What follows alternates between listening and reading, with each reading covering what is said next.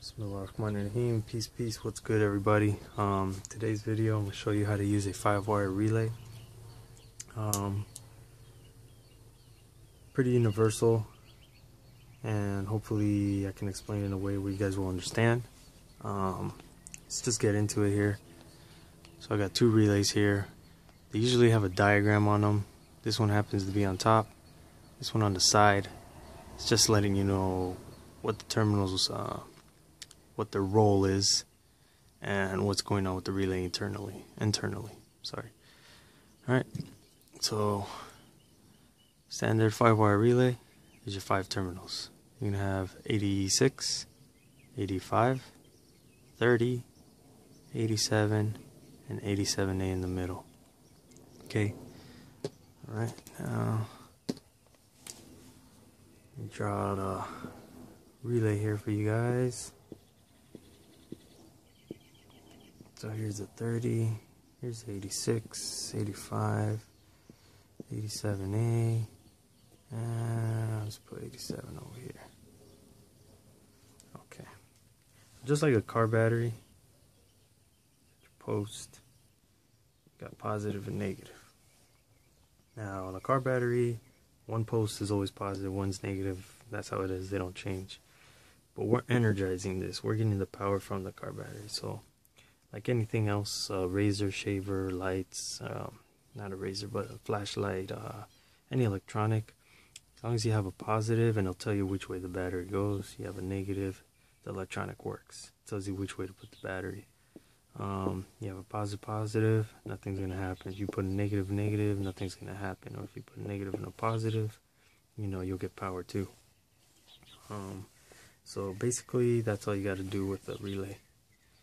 Now, like the battery posts, you can consider these to be your posts right here to energize it. These can be either or, doesn't matter. Okay, so if you got a negative here, you put positive here, this is gonna work. Positive here, put negative here, this is gonna work. Okay, don't overthink it. It's just it is what it is. You can get more into depth later on exactly, you know, the specifics of a relay, crack one open, see how it works. But I'm just trying to explain it here so in a way everybody can understand. So internally, you got 87 here. You got 87A here. You got 30 here. Okay. So 30 and 87A are resting. All that means is that inside this relay, this guy right here, is not really, but just imagine a wire hooking this 30 to this 87A. So basically, if you get your multimeter and put it on continuity, or you got your probe or whatnot, you'll see that there's continuity between these two at rest with no power. Okay? That's this guy, and this guy. Now if I have positive here, as soon as I put negative here, you'll hear the click. You can mess with it with the power inverter if you have one, or 12-volt battery. But as soon as you put negative here, as long as you got positive on this side, you're going to hear a click. And all that click is doing, switching from 87A to 87. Okay. Now if you got your continuity tester, you'll see that there's no more continuity between these two. You're gonna see it switched from 87 to 30. So it's just relaying, you know what I mean? So in a sense, you can consider a little lever inside resting on 87A, and as soon as it gets that click, touches the top, you let go of the power and it goes down. So if you have power here, negative here,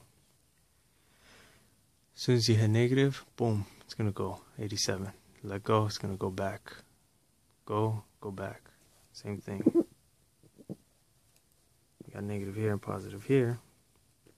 You have positive, it's gonna go, let go. As long as you have a steady ground here. I'm just saying, like, as long as you have something on this side. If you have nothing over here and you're hitting power, nothing's gonna happen.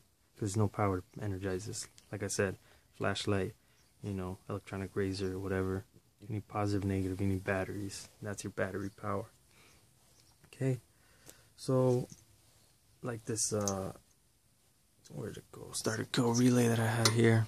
It's all insulated. Got your wires here. Not all of them. Look at your instructions, but the orange wire will go to your alarm. The yellow or red will go to 12-volt ignition. Then you're gonna have starter wires. They're gonna go to starter. Okay.